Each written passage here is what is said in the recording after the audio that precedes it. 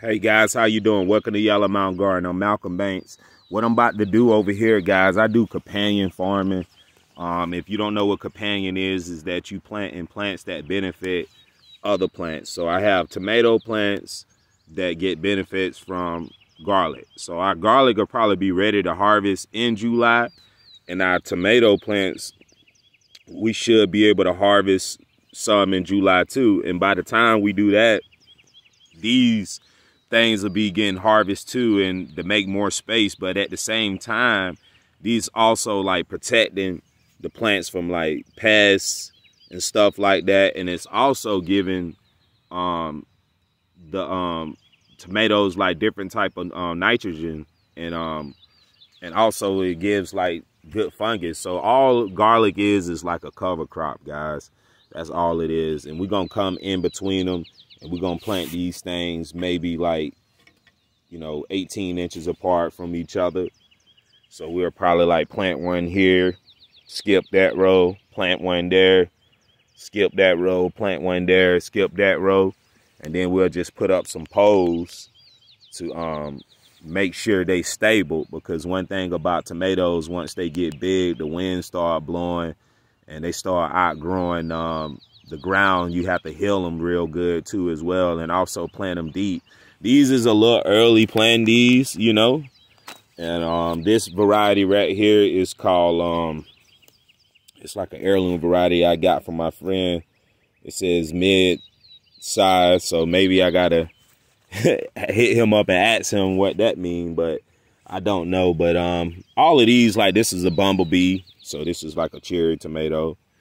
And then this is the Roma, so these good for canning with and stuff like that.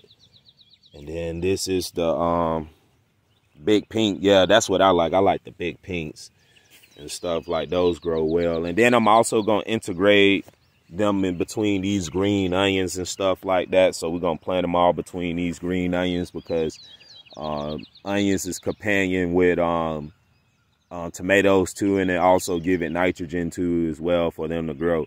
All right, but let me show y'all what I'm about to do. All right, let's get it. Let's get it going. Dig some holes, then I'm gonna come through, and then I'm gonna put the tomatoes in it.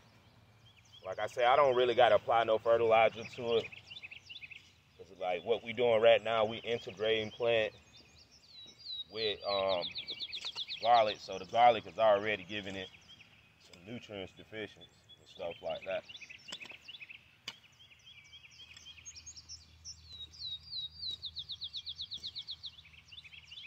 You want to make sure all your weeds out the bed too, guys. Get as much weeds that you can out of the bed, for they won't outgrow and take over your tomato plants and stuff like that. That's why some of y'all be wondering why your tomato plants ain't grown. Maybe because you don't get the weeds out before you even plant, because your weeds outgrow the plant. You can't be having your weeds outgrowing the plant.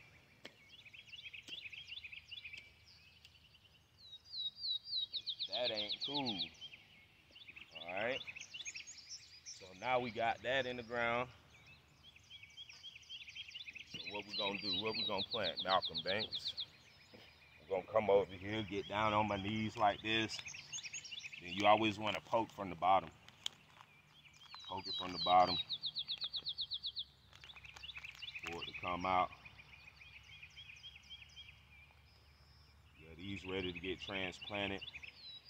If your tomatoes are real big, like I probably say about a foot tall, it's best to plant them real deep and try to bury them as much as close you can get it to the top. Cause like everything at the bottom, if you got like a big plant, you can shave everything off at the bottom, or you can lay it sideways. Some people plant their tomatoes sideways because they're gonna grow up anyway. Cause all tomatoes are is a ground cover, guys.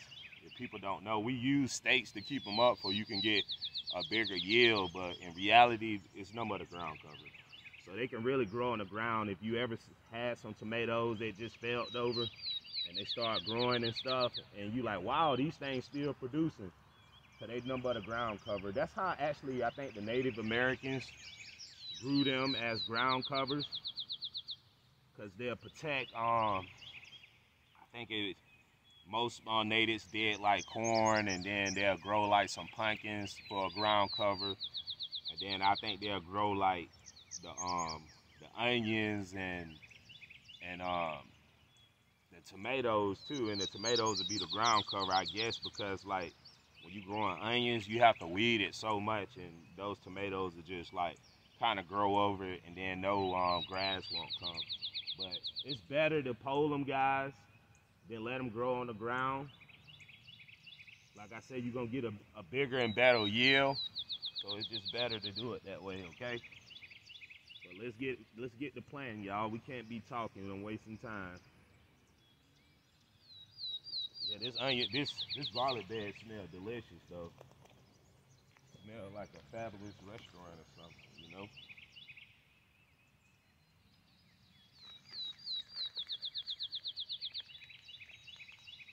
So these gonna be good for the kitchen to make like sandwiches. So you got like different type of tomatoes.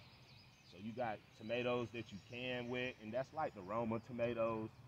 And then you got like the cherry tomatoes, they good for like salads.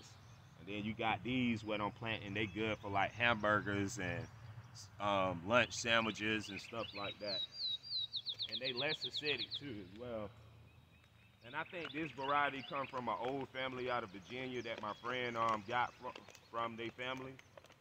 It's kind of like real hard to get this variety too as well. They don't even sell it on the internet, I think. So it's good to know like growers who got seeds that other people don't have, you know? It's like a blessing. Got that in the ground. Yeah. And you see how easy it is, guys. You just gotta like being on your knees. If you don't like being on your knees, get you a raised bed. And you'll won't bend over as much if you get a raised bed. You know, a lot of people like hydroponic. You know, if you don't like bending over, get you a hydroponic too as well.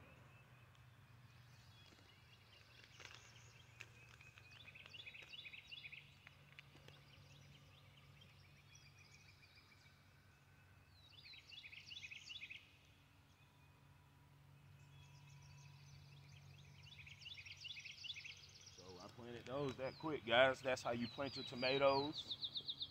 And now I gotta plant, you know, 20 some more. And there ain't gonna be nothing to plant these, and I'm gonna plant this down the onion row. So I hope these tips and information help y'all. Make sure to hit that subscribe button. Make sure to hit that share button. Follow me on all the platforms. Go sign up for the free garden class courses on Yellowmouth. Well, not the free. I used to do a free garden course, but now I charge. I guess I got to charge to even get y'all to show up. It's a shame. You know, you put it out there for free, seem like nobody don't come. When you charge, it seems like it's more serious. People want to get involved, and those are the people that we want to get involved so we can get them to start planting and growing their own food and don't depend on the grocery store. So that's what we doing. All right, one love, y'all. Take it easy.